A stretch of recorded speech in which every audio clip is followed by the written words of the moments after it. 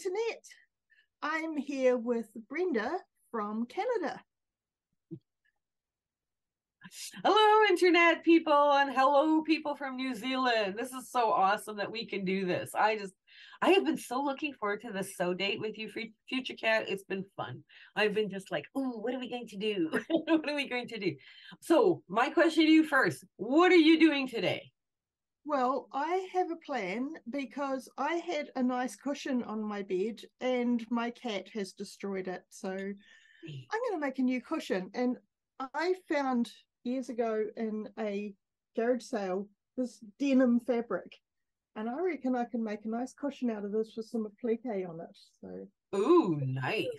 Very I'll nice. make it up as I go along, as I always do. But that's going to be my project today. So, have you got like, are you going to do flowers, hearts? You're not sure yet? Yeah, maybe flowers. I'm thinking like sort of maybe some flowers and vines and leaves and things.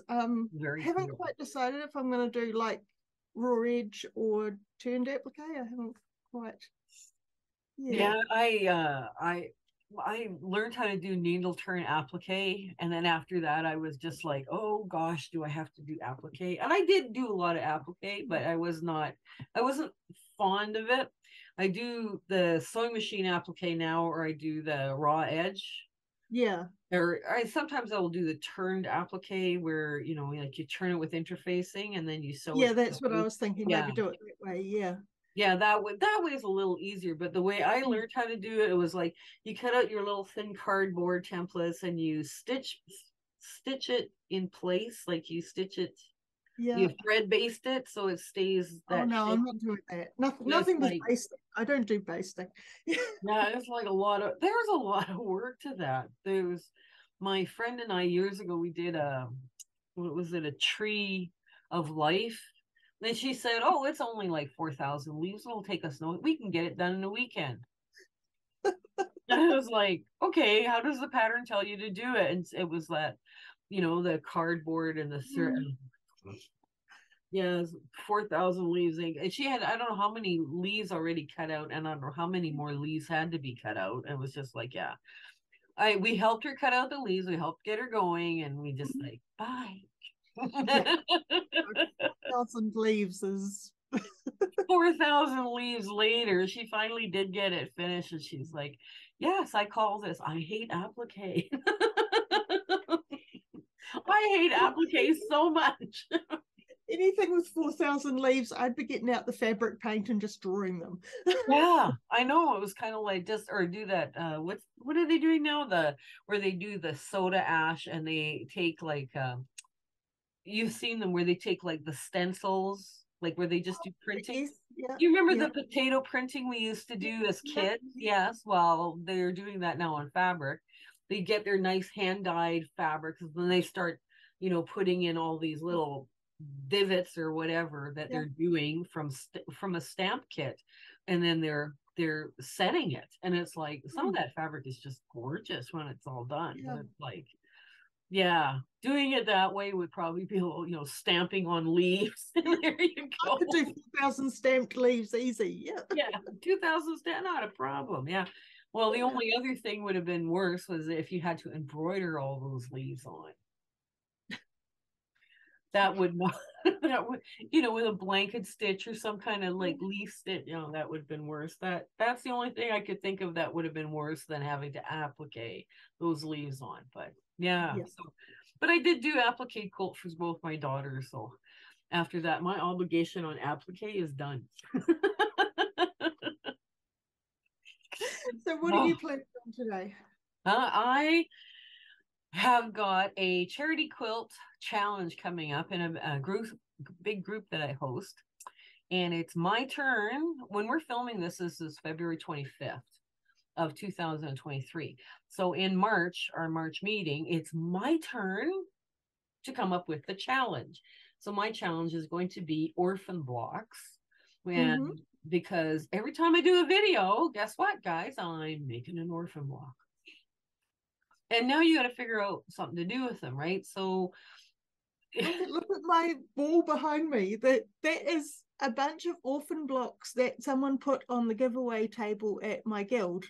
And I thought, I'm going to take them and I'm going to see what I can do with them. So I'm halfway through designing a quilt made of totally of other people's orphan blocks.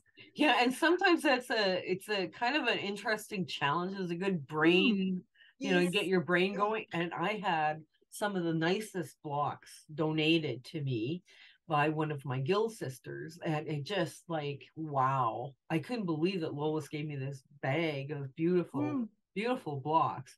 And I'm looking through them. Of course, I couldn't hardly wait to get home because my husband doesn't want me rifling through quilt blocks while we're driving. And he's like, you're not opening the bag now. And so we drove home and did a bunch of different errands. So I got home and I started going through my, wow. I mean, she's been quilting a very long time, and her stuff is precision, like beautiful, right? So, yeah, I'm excited to get going on that challenge. So, anyways, the challenge is make quilts out of your orphan blocks, but make as many as you can, because all of us in that group, we have stacks and stacks and stacks of orphan blocks, and make as many charity quilts as you can, because this is a time, I think, in our lives where we need to be charitable and be helpful, especially like what's going on here in Canada and in Alberta, is that there's so many charities right now that need help. And because of the war in the Ukraine, and all, like all the other refugees that are coming into Canada, and there's some issues that Canadians don't like to talk about, like homelessness or child poverty or all these other things, right? Like, domestic violence.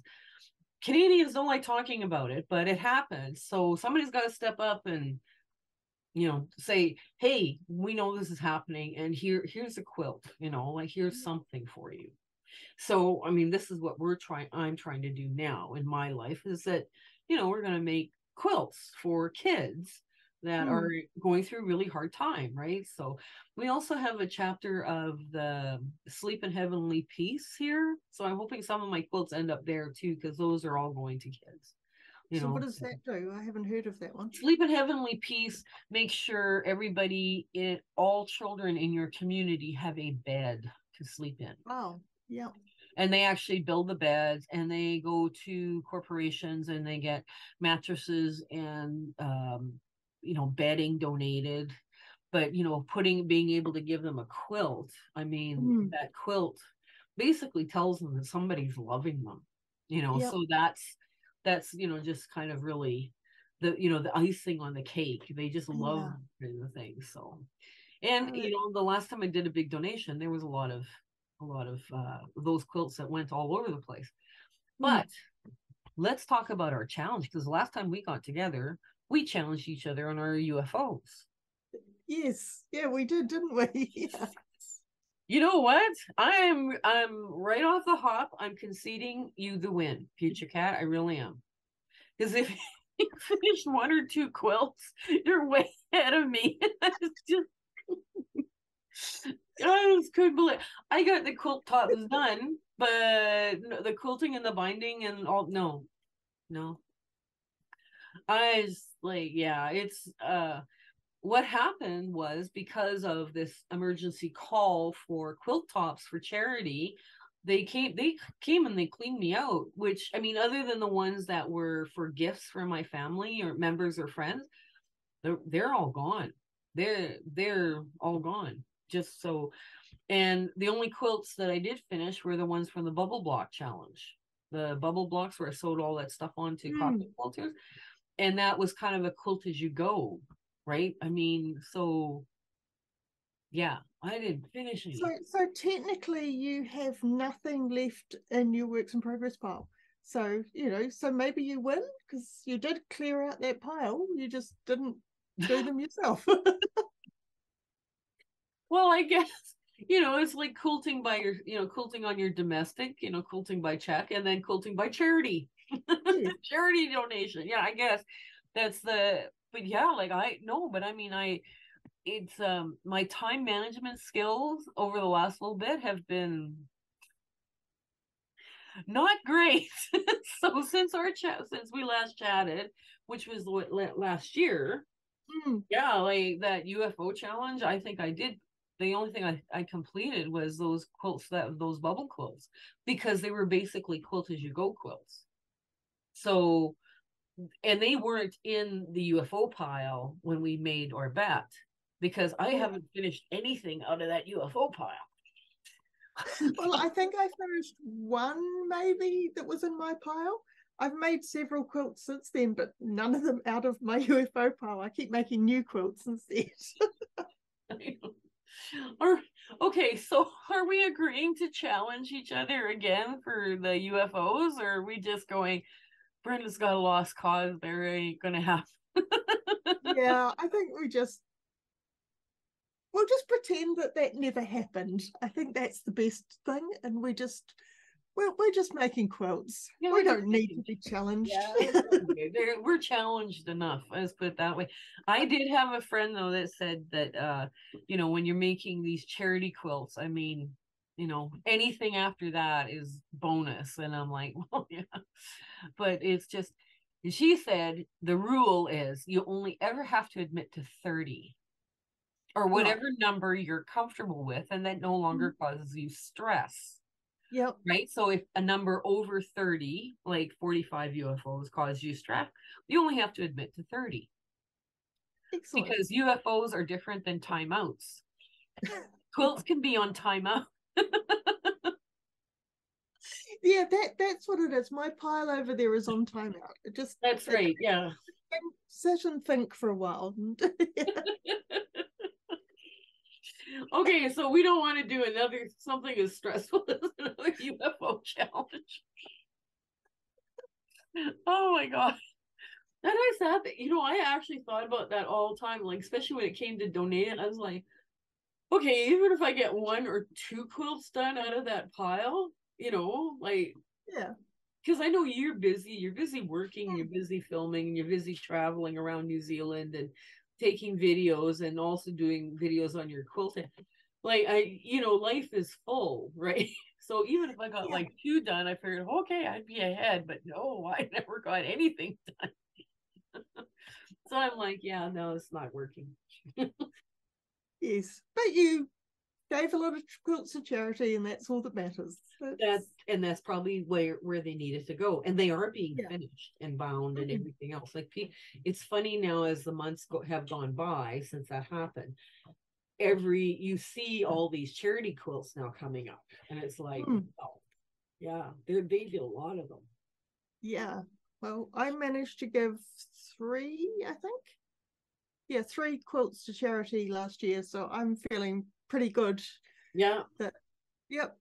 Considering I don't have the output you do, I don't manage to make quite as many quilts, but yeah. But you know what? I don't work.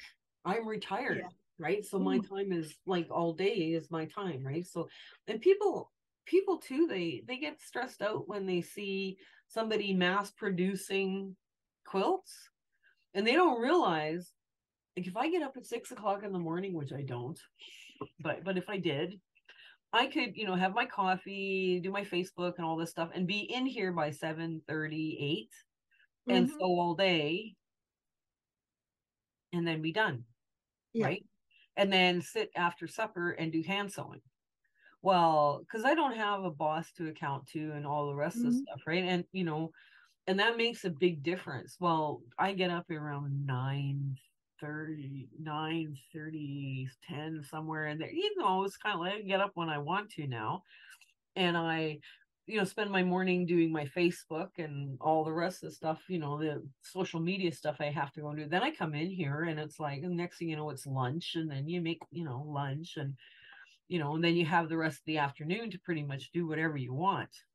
Right. So yeah, this makes a huge difference when you've got all those hours that you can do things in, right? So yeah, I tell people, I said, my time management, and there's days I have a whole bunch of stuff to do and I don't want to do any of it. So I just make blocks. I make blocks that make me happy. Yep. And it's fun. You have to do that. It's like, I find that sometimes if I'm just not getting into the swing of sewing or something, I'll just like make crumb blocks, and it makes me happy just sitting there quietly putting bits of fabric together and seeing what happens, and no plan, no Yes. quilt in mind, just sewing. Yeah. Well, my crumb baskets, I don't know if you can see them. I don't, maybe you can't see them. Okay, they're over Oh here. yeah. They're Yeah. over here, like they're up here. They all started getting too full. I mean, unmanageably full. They wouldn't even stack anymore. So what I did is I went to the store, oops, and I got these tiered boxes with a handle, Mm-hmm. and I got two of them, right? One to hold all my warm colors, Yep. like both large and small hexes, and the other one to hold all my cool tones, right? All, both small and and as I pulled out stuff out of my crumb bin that was big enough to make a hexie, I was also looking for flowers. So I have a whole bunch of flowers I got to make at some point. But, so I've got them in, sets of 6. So as I'm going through this, I'll make those flowers first. And then these will go into things like blocks that make into placemats or bedding or, table runners or whatever, just to move them out. But meanwhile, I've also pulled out all the little stuff that's too small for a hexie. And I'm throwing that into crumb quilt blocks. And it's amazing how fast you can go through, because, like things that were almost half full now are, a very manageable. Okay, these are your crumbs. And my crumbs are like hand size that Right. fit nicely in the basket. So I don't have to iron them every time I take them out. Yeah. And it's like, yeah, just harvesting hexies has made such a big difference. And I like thread basting, so I've got lots of junk thread around. So, but yeah, that's, but I mean that, and if I'm doing hand quilting, which I will be on my nosegay quilt, it gets heavy after a certain point, and then I have to put it down while I'm still looking for something to do with my hands, right? So I can do smaller things, later things, right? So, but yeah, that's my big plan. So, what is your big plan for the next couple of months? Oh, I don't know. I just at this point, I would have. Well, the next couple of months are going to be really, really busy. Anyway, I'm going to New York. Oh, wow. Very exciting. It's for a work thing. I'm going over to visit some universities in New York and around Washington DC area to do a presentation on some work we're doing. And but I have to spend a week in New York, which is really sad, isn't it? Oh, yeah, but it'll be fun. Yeah. But yeah, I'm looking forward to that. So I need recommendations on good fabric shops in New York so that I can buy some fabric and bring it home. That's They have, well, Victoria Finley Wolf, right? I mean, right off the top, that's what, she's the queen of New York, quilting, and just beautiful fabric. She's got gorgeous fabric. And I think she has a small shop in New York. I'm not sure where it is, but anything in the garment district, you have to be careful to look and phone first, find out ahead. Yeah. If they even have any cotton. Mm. The garment district has every fabric imaginable. Yep. If you're into sewing clothes, I mean, it's amazing what you can get there. But yeah, but you can spend a lot of time in there and not find anything for quilting. Yeah, I bet. Mind you, if you're doing wools, like woolen appliques and stuff like that, the garment district would be the place to go. Oh, because they would have small woolen, scraps maybe, to get you started. So I don't know what kind of thing you want to go into, but yeah. Oh yeah, you can have fun. We're gonna have to take an extra suitcase just to buy one. Buy one when you're there. Buy one. Just buy one when you're there. It's like if you don't find anything, yeah, I know it's kind of, and fabric is heavy in a suitcase. Yes, I know. I traveled on an airplane with a little backpack which had all my clothes that I needed to travel in, and a big heavy suitcase full of fabric. Yeah, I'll have to control myself, I think. But well, they weigh they lifted up the suitcase and they had to weigh it because if they said it's over 80 pounds, you have to pay. And I go, yeah, I know. It's 79 pounds. Yep. And Yeah, they were I'm like, pretty.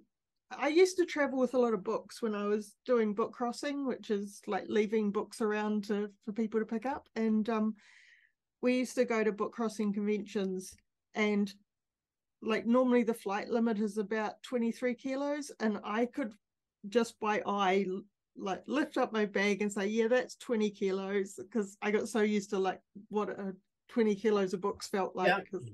Yeah, same thing. You fill your bag with books, and then you take your backpack with your clothes in it. Yeah, my backpack kind of looked like an oversized purse. So it was, yeah, Yeah. they never questioned me about what was in there, but I was like, yeah, because I was going from our home here in Canada Mm. to our small little home that we have in Tucson. So I had all, in case there was, in case you have to have an extra pair of pants, an extra shirt, an extra, whatever. Yeah, it was, but this bag of fabric, it was just like, oh, Les was like, I can hardly lift it. What have you gotten here? Like, oh, you're only going for, you'll be there in less than 8 hours. What could you possibly pack that's this heavy? But the lady's like, oh, you packed fabric. Oh, okay. Yay. Right, so I'm not allowed to buy more than 23 kilos of fabric. Now that's, yeah, because you got to check either that or start throwing out clothes. Who needs clothes? I'll just take the fabric. We'll just take the fabric. It's all fine. Yeah. I had a girlfriend there. She joined us in Tucson, and I told her, and she was there at a different, like it's like a dude ranch, right? And then she Mm. would come visit with us, and we would take her around to all the cool stores in the Tucson area, the metropolitan area. She was like, I can't get all of this stuff into my suitcase. I said, throw your clothes out. She was like, really? I go, yeah, just throw them out. Hey, you old shirt and all this, all that, throw it all out. Don't worry about it. And she laughed. She thought it was so funny. And she did. She threw out clothes. It's like, yeah, she threw her clothes out. I thought, now that's a quilter. That's a diehard. Anyway, should we get to sewing and then we can Yes. come chat again at the end? Yep, that sounds like a perfect plan. Okay. So, how did we do with our sewing day? I got nothing done. I sewed a mountain of like blocks together, the strips of four to go along the sides of Yeah. these charity blocks, these potato chip blocks. And I have 100 in this stack, but I don't think I have 200 in this stack. So I'm going to be doing more sewing, but I knew that was going to happen anyways. It's kind of one of those things that yeah, okay, you got to just live with it and go with it. So, but yeah, Yeah. I had fun today. I'm so glad we decided we had time to do this because Yes. it gets Yeah. life gets crazy for me. And my husband keeps telling me, you're really overscheduled. And I'm like, well, maybe I'm He having should see fun. my schedule. Yeah. Yeah, I'm still having fun. So I don't consider it Yeah. overscheduled, but yeah, maybe a little overscheduled. Yeah. Oh, this has been good. This has reminded me that I need to actually schedule time just to sit and sew and not be racing from one place to another all the time. That sometimes you just need to say, right, this is a sewing day. And so this has been really good. Yeah, But and I you know can't what, even show you what future I've done. cat, it's so important for one's creativity to seize that time and say, "This is my Yeah. time, my time." I can't see that, but No, you I can't. would I'm imagine going it's to pick up the beautiful. camera. Ooh, we're gonna get to travel Are we gonna there? Almost. there. Oh, very cool. Yeah. Oh, that's gonna be lovely when it's done. Yeah. I have to edit in some proper pictures of us so you can Yes, see it. edit in the proper pictures and then I will go looking for it. Yes, Yeah. because that's yeah, like I was saying earlier, we're filming this on the February 25th, so it doesn't drop for a while. But Yeah. hope you'll be done and hopefully I'll be done. Yeah, hopefully I can put some pictures at the end of this of the finished product and you better see it. I know it's been just such a blast with you today. I mean, and you put me back into like, okay, just go be creative, go have Yeah, fun, just yeah, yeah, and yeah. We don't have that's to the do anything. important thing. It's like it doesn't matter if you go into things without a plan, you just start and see what happens. And well, I've almost got a pillow top done. So yeah. Yeah, and sometimes those are where the best ideas come from. Is just Yeah. pick it up, pick up your pencil and paper and doodle and fabric and just start making it happen. Because Yeah. that's where the joy is, right? Is to make something cool and new. And like I love going through my doodling books. Like I went to a supply office supply place, and I have a doodling book. And now as I'm going through my doodling books, once we film the idea that I think is good enough to film, because Yeah. not all your ideas are great, No, no. but by the time we film this, I mean, you pull it out and you move on to the next fun idea, or you recreate that idea to make it better, right? So, I Yeah. mean, yeah, there's a lot of fun. You can just sit and play, and it's always wonderful to sit and giggle all afternoon. It It's a great is. way to Yeah. spend an Yeah. afternoon. Absolutely fabulous. Yeah. It's been Yeah. really, really good. Yeah. So our next date here too is the first Saturday. If you have a chance to come, because I know it's Sunday for you, is Yes. always going to be the first Saturday of the month, unless it's a stat holiday. And we put all the dates in the caption below with the Zoom coordinates, right? So if you're interested, please come, because I think it would be it's always it's always fun crowd. It's always a fun crowd of people that show up. And I'm always surprised it's kind of a revolving door. Mm-hmm. We never have 60 ladies or 60 people in at one time. But we have like 20, and then all of a sudden it's like 30, and then we have 20, and then we have like and it's like it's a revolving door date. And I know once we get into the summer months, I'm gonna go from 9 till 9, because I fibromyalgia issues. I can't work like that in the winter months, but I can do that in the summer months, right? So I think, yeah, that might be easier for you too. But then you don't have to get up at the crack of stupid to show up. Yeah, no, Monday. that's a good thing because, like, yeah, I think your 9 a.m. is something like midnight for me. So yeah, I would be. Yeah, it would be the crack of stupid o'clock in the morning on a Sunday morning for Yeah, you to even come join. It's like that's when most people are, trying to get that. I get an extra hour of sleep or two, maybe. Yay, let's do this, right? Yeah. yeah. Hopefully, I can get in for the last couple of hours when it's like reasonable time here in New Zealand. So yeah, Yeah. And your coffee or tea has had a chance to, okay, I'm well caffeinated. I can run on yeah. a dangerous object. Yes. I can run a sewing Looking machine. forward I'm to it. awake enough. Yes. Oh, I had a blast. So Yeah, we're no, really, really good day. Been fun. Thank you. Yes, I do. We should make another date before Christmas if we can. Yes. Mind you, Yeah. you're going to be busy doing some traveling, fun traveling, Yeah. because Yeah. you do traveling and videos of your travel. And what big trip are you taking? Well, big trip is the New York trip, which is coming up in April, but probably the videos for it won't be till much later in the year because I'm still putting out videos from my big trip last year up to the North Island. So yeah. So, if And any of our viewers know any great quilt shops to go see in New York, please put yes, them in the comments below on either my channel or Future Cat's channel. We're going to be linked back and forth to each other. But I yeah, mean, put those comments in there so we both can see them, which ones you would recommend. Or if you've gone to New York and you've gone to some place where it just has amazing, quilting fabric, let us know, because we're asking for that assistance right now. And it might yeah, I save would our time. love to know where to go because Yeah. When I um, hear New York, first thing the words of Victoria Finley Wolf, but I'm not sure if her quilt store is reopened or not. So I would love to. Someday I will go there. If they move all the people out of New York, then I go, and then I buy, and I leave, and then they put all the people back. Yeah, I know. I'm not yeah, big crowded city. No. Yeah, it's good. I think it'll be the biggest city I've ever been to. I mean, I lived in London and I've been to places like Paris and Rome and I've been to Washington, D.C., but I've never been to New York. So this is going to be a big city. Yeah, I'm looking yeah. forward to it. It'll be interesting. I see pictures of people on the street on the sidewalk walking like at rush hour, and I start feeling anxious immediately. It's like,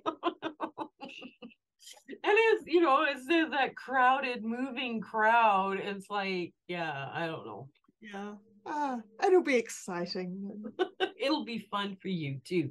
So Yes. anyways, you take care until we see each other again, and we'll stay in touch, and we'll try and get another sew date in before Christmas. Yeah. We're not challenging each other for UFOs, because that ship has sailed. Yep. No, too hard. We're just challenging each other to keep enjoying the process of quilting. Yes, that's an excellent challenge to do. Yes. That one rocks. Good for you. Yeah. Okay, guys, you take care until we see each other again. Bye. Kake te ano. My husband and I would love to thank you for coming along with us on our quilting journey and the YouTube adventure that we're on.